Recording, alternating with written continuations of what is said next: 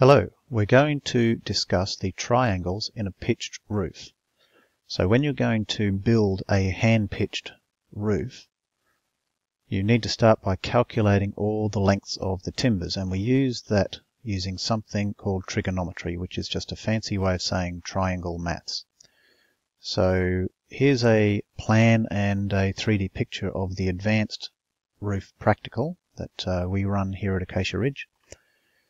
So all of these timber members in here, all the hip rafters and common rafters, are all part of triangles. And in the next video, we'll actually discuss the formulas used in those triangles. But initially, we're just going to look at where those triangles are in this roof. So the first rafter I'm going to highlight here is a common rafter. And this is where it appears on the 3D view. So what I'm going to do is drop down a vertical line from the very peak and a horizontal line from the bottom end of that rafter, and you'll notice we form our little right angle triangle. So this is the basic shape. Everything that you work out is a part of a right angle triangle. Now if I throw the other rafter in on the other side, you'll notice those two triangles together, they go across the entire width of that section of the roof. So this is our span measurement all the way across, and that is the run of just that single rafter. Now I know it doesn't look like it in this drawing, but those two triangles are actually exactly the same size. And you can see in the plan that they're both the same length in the plan. And that's why we work off plans and we don't work off 3D views, because the lengths appear a little bit disproportionate to what they are in real life. So that is the first basic triangle that we're looking at here. The next triangle is a little bit similar. These are the hip rafters. I've just highlighted 3 of those hip rafters, and that's where they appear in this view. So we're going to do the same thing again. There's our vertical line and there's our horizontal line, forming again another right angle triangle in there. Now even though both of these first triangles are vertical and they sit underneath the rafter, there's a slight difference between these. If we go back to the common rafter, this angle in here is the same as your roof pitch. This is your seat cut, which is your roof pitch.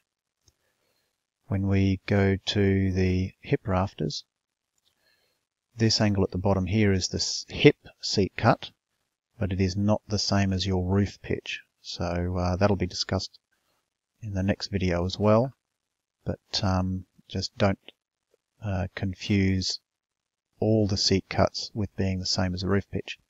So those are the two vertical triangles, and you'll notice in the plan you can't actually see the triangle you're working on there, so you have to try and picture them sitting vertically underneath those rafters.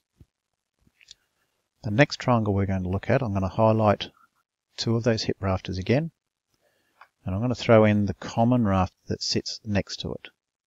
And that one's a crown end, but its measurements are the same as the common rafter. So that has formed a triangle running up the rake of the roof, and there's the right angle side of that triangle. So this one does appear in the plan, but it doesn't appear in sort of the correct proportions because it's running up the rake of the roof.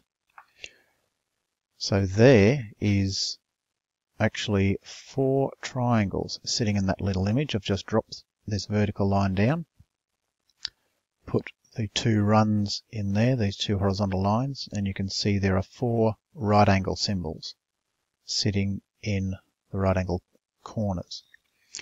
This vertical line, that's what we call the rise of these rafters. You'll notice even though the hip rafter is longer than the common rafter, they both meet at the top, which means they both have the same rise, even though their run is different. The run of the hip rafter is longer than the run of the common rafter that's next to it. That's something you'll work out when you get to your calculations. So here are our 4 basic types of triangles in a pitched or an advanced pitched roof. We have our vertical triangles sitting underneath the common rafters and the crown ends. We have our vertical triangles sitting underneath the hip rafters, which are a little bit longer than the common rafter triangle that's next to it. We also have a vertical triangle sitting underneath a valley, which is a little bit, looks a little bit squished in that view, but that's where it sits. We have the horizontal triangle down on the deck here. And you can see that is the triangle. I haven't drawn in the common raft that's next to it, but that's where the triangle sits on the flat there. And that's the right angle side is next to that common rafter and next to that crown end rafter in that corner and that corner. The last triangle that we just looked at a moment ago is this triangle that runs up the rake of the roof. Now it's a very important distinction between that triangle and that one. They both appear in the plan, and if I switch between the two you can see they look exactly the same as each other in the plan, but it's important to remember that this triangle up the rake is longer, it's more stretched out, and this angle that's in here, this narrow angle in there, that's an important angle because that is what is called our edge cut angle for our hip rafter.